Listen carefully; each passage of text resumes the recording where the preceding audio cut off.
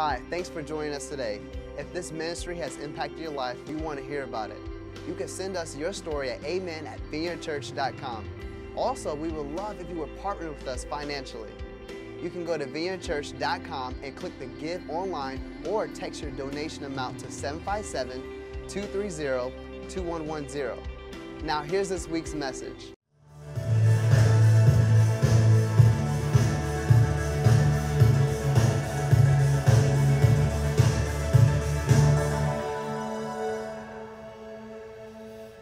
Well, how are you tonight? Well, we're starting a new series, so we were in that other one for quite a while, so it's kind of cool to be in a new one. Change your world. We're going to be talking about how to make a difference with your life. I think it's a big part of what we do here at the church, and it's kind of going along with our small group. So if you're in a small group, you know that. If not, it's not too late. You can always get involved in a small group. So let's jump in.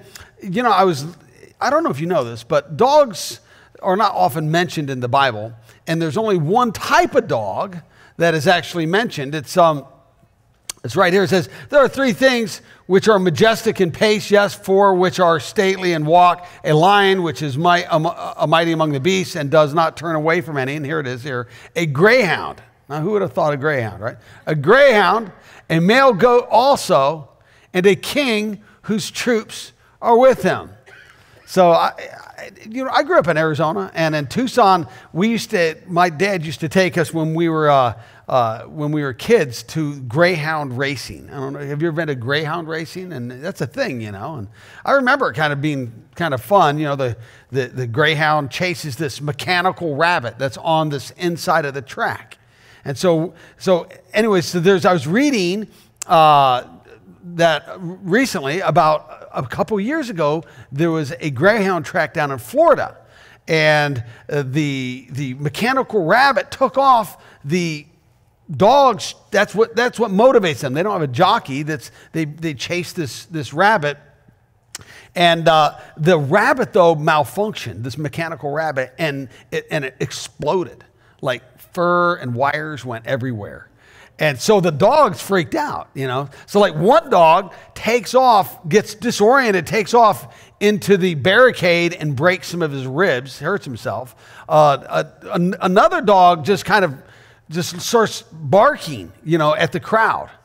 And then a third, the rest of the dogs, I guess, most of them just like lay down. I thought, that's kind of a story of life. When people, they're chasing something, and when they find out it's empty, it's not real. It's a ladder leaning on the wrong wall. They either hurt themselves, they start yelling at people, or they just lay down and give up. And that's kind of the frustration, and that's why it's so important when we talk about, hey, why are we living? How do we change our world? My world that I live in, as well as other people that I impact as well. So it certainly is something we want to talk about. If you would take out your outline, I want you to be able to follow along with it. I put on the outline, it's not on the TV, but the goal of the message today is to realize it's time for you to live for your purpose, the purpose that God's given you. He wants you to live for that. Okay, so let me look at some verses here. It says, where there is no vision, people will perish. In other words, vision is so important.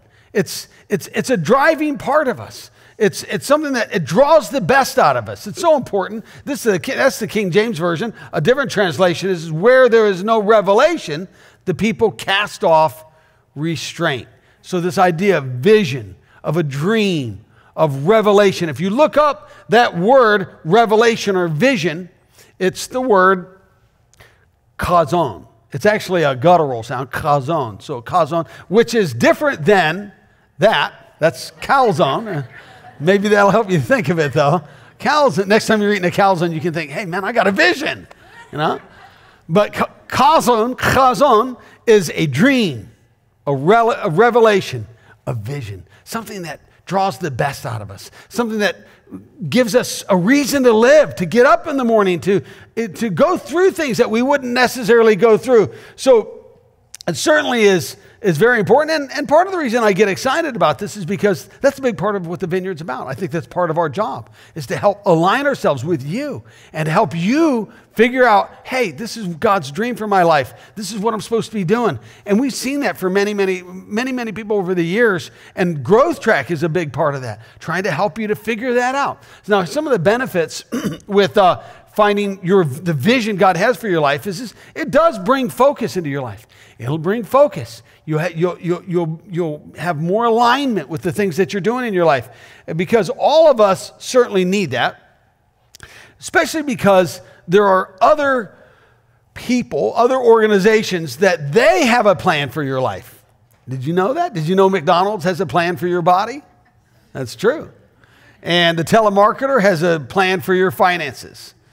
And I mean, people have a plan for how you're supposed to live, how you're supposed to spend your money, how you're supposed to do. And so you could easily get pulled over that into somebody else's plan for you. It may not be what God has for you. So discovering that, figuring that, okay, this is what I'm supposed to do with my life, gives you incredible focus, which is important, and we all need that. Another thing is a vision will give you endurance.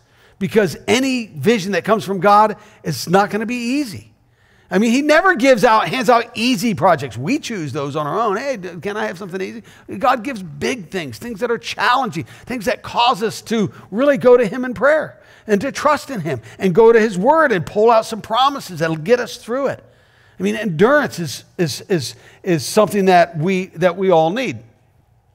One of the things that I think helps with endurance is having a small vision right in front of me. Hey, I can do this.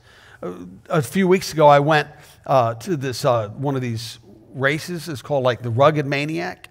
You know, these mud races and all. And there was a lot of mud. There was mud. And I've done one before, and it was really long. This one, I actually like this one because it was only a 5K, which is like a little over 3 miles, and they had 25 obstacles. Meaning little fun things to do. So the minute you did like an obstacle, sometimes you could see the next one. So you just run to the next one, you know, and if you didn't see it, you knew it was right around the corner.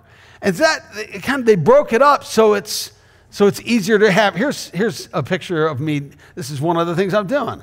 See, I got my sunglasses on. I'm looking cool, you know, but you know, just doing one event after another, that helps. Listen, when you have a vision and you get it, it helps you to get to the next thing that it gives you endurance. You can go through it. You can say, hey, I can make this through.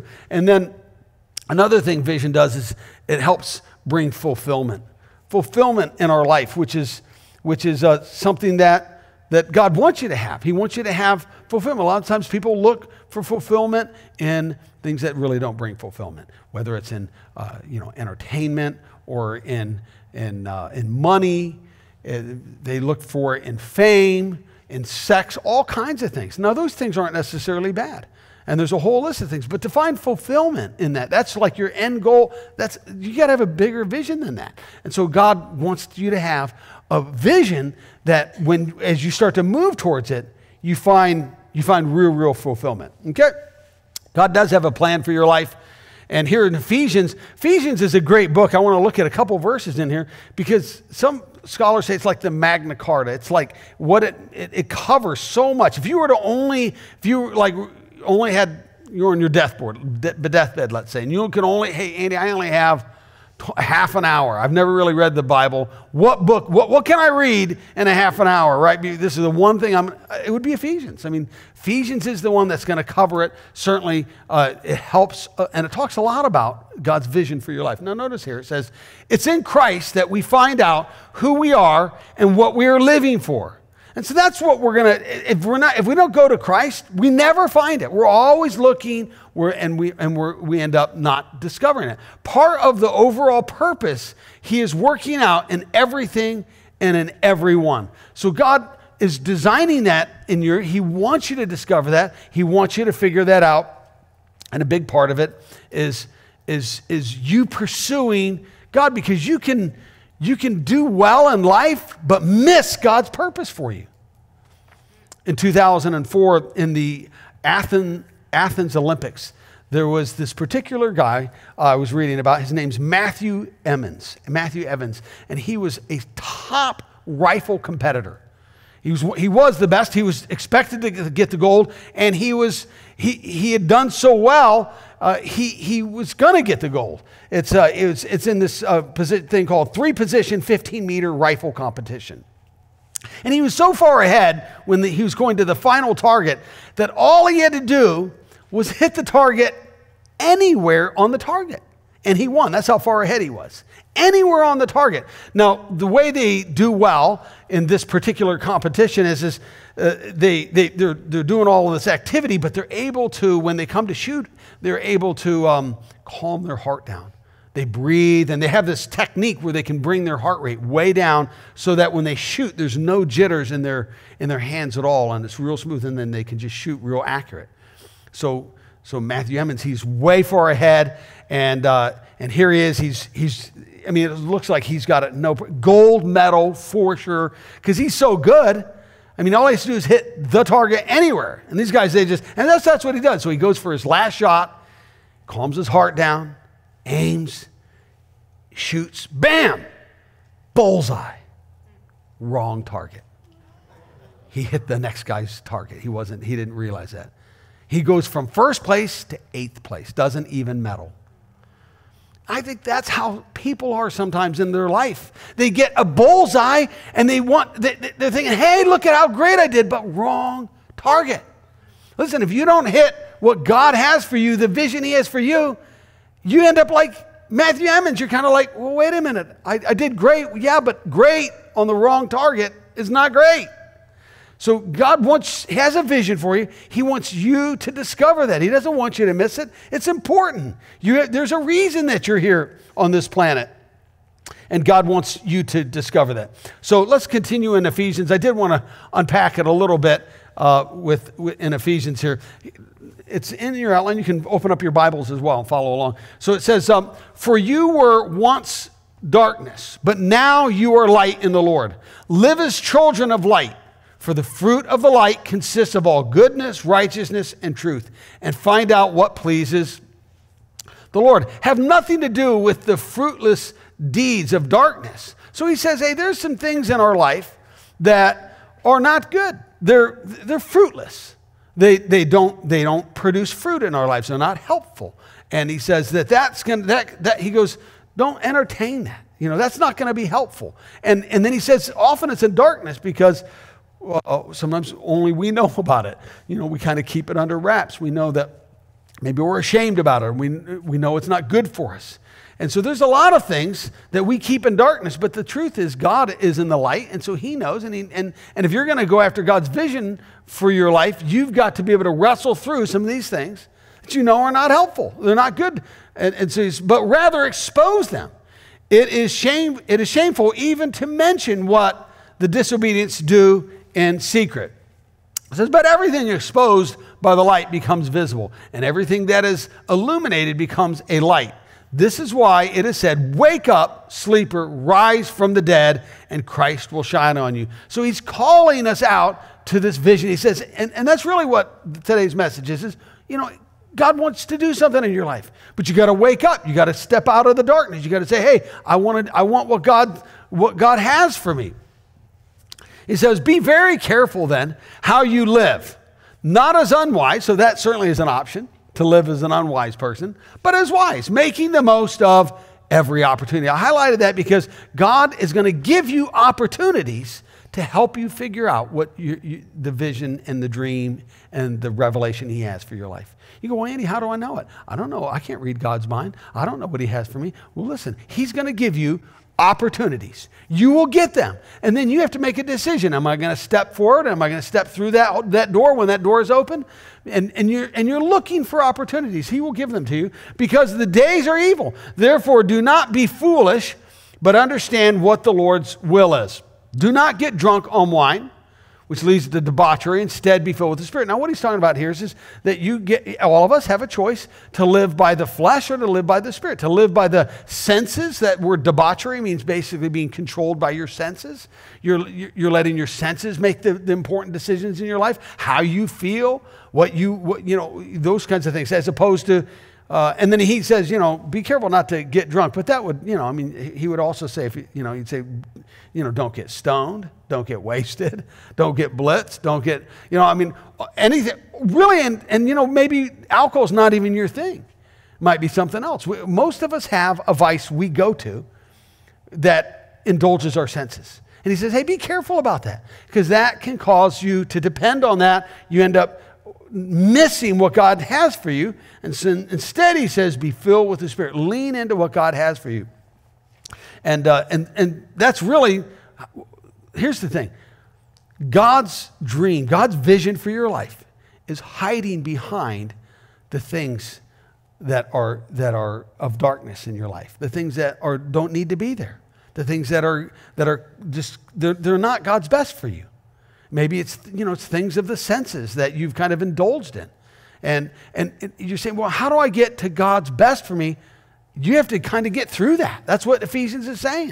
You have to expose that. Put light on that. Say, you know what, God, if this is not your best for me, then I'm willing to let that go. If this relationship is not the best for me, I'm willing to change it, do what I need to do. Behaviors that I'm doing, whatever, or habits that I've got. And so Ephesians is saying, you want God's best for you? You want to know God's will for you? You got to be willing to push through this stuff. You got to be willing to expose that and say, God, I need your help. I certainly want to grow. So I want to just lead you to three questions. I think that if you say, you know what, I do want God's will. I do want God's vision for my life. You need to answer 3 questions. This will really lead you a long way in discovering God's purpose for your life. Number 1, what am I doing that I should not be doing? What am I doing? Because most of us are doing stuff in our lives that really we shouldn't be doing. And listen, it's not necessarily sinful. Not everything that we're doing that we shouldn't be doing is like, hey, that's wrong. That's why I love this verse here. He talks about that here. He says, you say, I am allowed to do anything, but not everything is good for you. Would you agree with that? I mean, maybe, hey, I can do that. Well, yeah, but is it good for you? Well, no, but I can do it. You say, I am allowed to do anything, but not everything is beneficial. So this is a level of spiritual maturity where you say, just because you can doesn't mean you should. And when you're saying, what's God's will for my life? Well, then I need to be willing to make the things that are the best choices for me. Here he says, do not conform any longer to the pattern of this world, but be transformed by the renewing of your mind. Then, so what happens? I stopped it right there on purpose. In other words, if I am willing to transform my mind, if I'm willing to say, okay, I'm going to give up that stuff that's not beneficial, it's not helpful for me, what is the result? What do I get out of it? What's the benefit? Well, he says, then you will be able to test and approve what God's will is.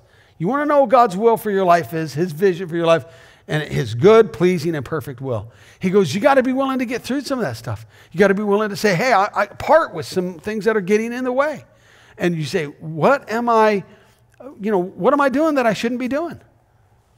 What am I doing that is just not helping me, at all? Proverbs chapter 4 says, let your eyes look straight ahead, fix your gaze directly before you, make level paths for your feet, and take only ways that are firm. Do not swerve to the right or to the left. Keep your foot from evil. So here, he's saying, hey, you want God's best for you. You got to be willing to say, I'm going to walk the straight and narrow, as the saying goes, right? Next, what am I not doing that I should be doing? So that's kind of the opposite question, right? What am I not doing? I need to be doing that, but I'm not. And sometimes, that's where the church can intersect in your life. Where we want to, part of what we do with Growth Track is we say, here's some things that you can do that with your gifts, your skill sets, your interests, your shape, the way God's designed you, your design, all that stuff. How can you make an eternal impact? Because a lot of us, we tend to use the gifts and the things that we have for ourselves, or maybe for people like in our immediate families. But God wants us to be a blessing to the world. He gives us more than we need. That's not just finances. He gives us more than we need, so we have something to share. We have something to give to others. And certainly that includes finances, right? God gives us more than we need financially so that we can be a benefit. We can be a blessing. We don't have to hoard everything. And I like financial because we all get that. Okay, yeah, I have more money than I really need. You can always spend it. I'm not saying you can't figure out a way to spend it and take a better vacation and do something with it. But I'm saying God gives us more than we need so that we have something we can bless others with. But that's true in the way God's wired you and the gifts and the things that He's given you, some of your time and your abilities. You could spend it all on your time. You could just work, and you come home, you're just blitzed, and you're just tired, and that's it. And then you have nothing to give. Or you can say, you know what, I need to make sure and prioritize so that what am I not doing that I should be doing? Because God wants me to be a blessing. Anyone then who knows the good he ought to do and doesn't do it, well, he says he sins. He goes, it's wrong for you. And what he's saying is, and I like this because he's saying, hey, you don't need Andy to tell you what you're not doing that you shouldn't be doing. You don't need a holy Andy. You have a Holy Spirit. You don't need me. God says it's between you and him. And that's part of what I try to do is I'm always trying to push you to talk to God about your life. I don't want to get in the way because then you'll just be upset at me. It's not about me. You go before God. You do what God's asking you to do. That's what's all important. And so what I want to invite you to do is, of course, in our series here, it's in our series that's going along with our small group, is we are ending with Serve Day. Serve Day is something where we're just saying, hey, let's do this together. Now, it's inconvenient. I think it's July 13th, right? July 13th, you probably have something to do. There's always things to do on a Saturday morning. It's from 9 to 12. But I'm going to ask you, if you can, if you're out of town or something, I get it. But if you can, I'm asking you, serve the community with us. This is a way for us to once a year where we serve the community. It's not about our church. Now, we do it in other ways, of course, but this is something, a rally call. And so I'm asking you, hey, why don't you consider doing this? And we had a great time last year. It was our first time last year. But that's what I'd like you to do is Serve Day. So if you can, pull out your phone. You can do that now. Pull out your phone. You can just pretend if you don't want to. Pull out your phone. And as an app, there's an app called Serve Day. You just type in your app, and if you're looking for it, and you'll see this picture come up in all the phone formats. And it'll look like that, big red says, and download that, and then type in Vineyard Community Church, and we're actually joining hundreds of other churches on that very same day, that same morning, serving their communities. So that's why you have to type in Vineyard, because there's other churches in there. But we're excited about doing it. We think it's a great way to serve our community. And it's just one way. It's not the only way. Certainly there's other ways to serve, but that's a big part of it. It says, give your entire attention to what God is doing right now. And don't get worked up about what may or may not happen tomorrow. God will help you deal with whatever hard things come up when the time comes. So when we're talking about, God's vision for our lives, he says, don't get all caught up in worrying about tomorrow and he says, because sometimes we get so focused either on the past or the future, and we miss what's going on today. And so God says, hey, I want you to be involved right now, right here in what I'm doing in your life, okay? And then number 3, why not do it today? Why not do it today?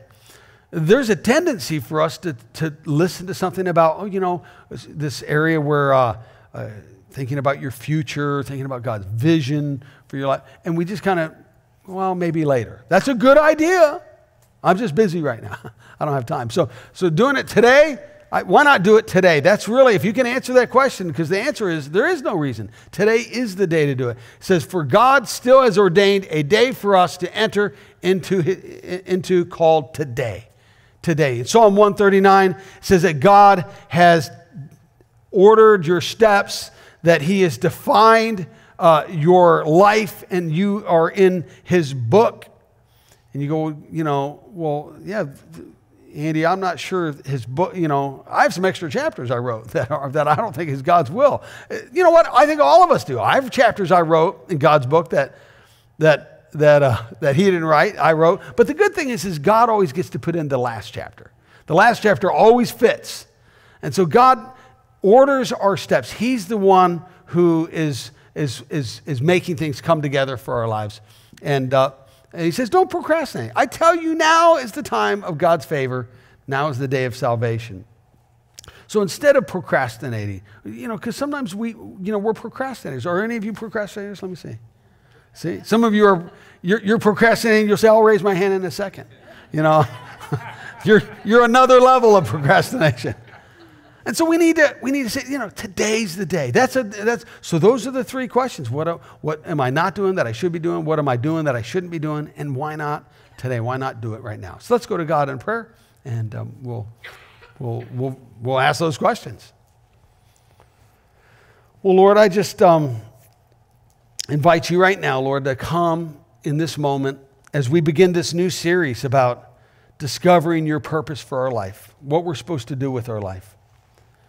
And, Lord, I know that there's some here that maybe they don't feel very close to you.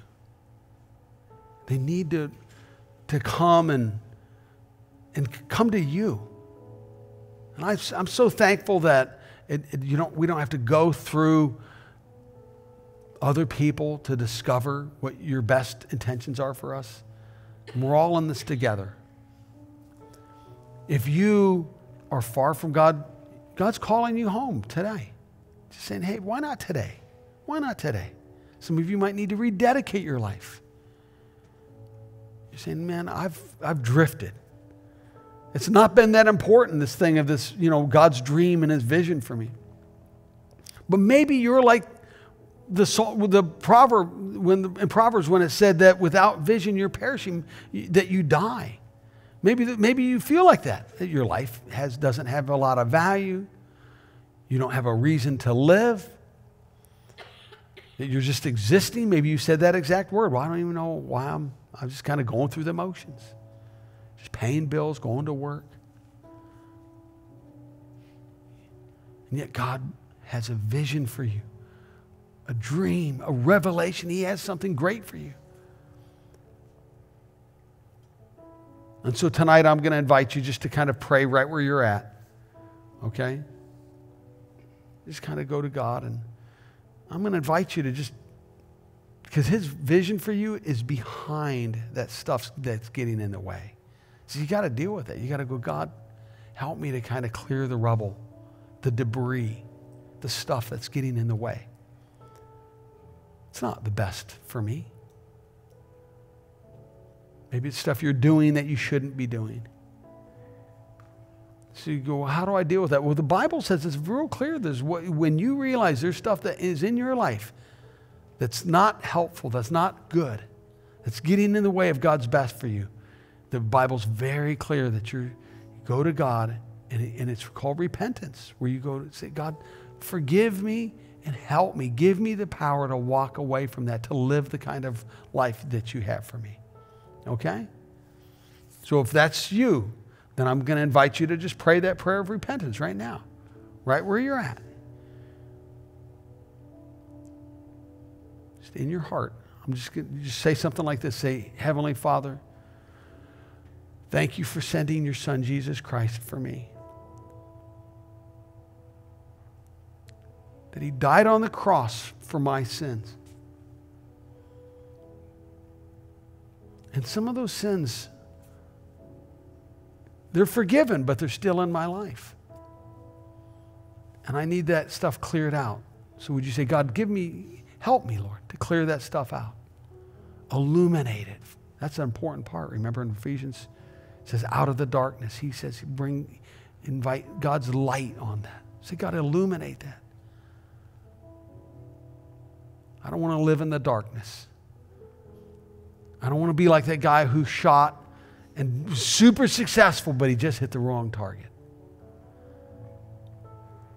You say, God, help me to hit the right target. Your vision, your dream for me.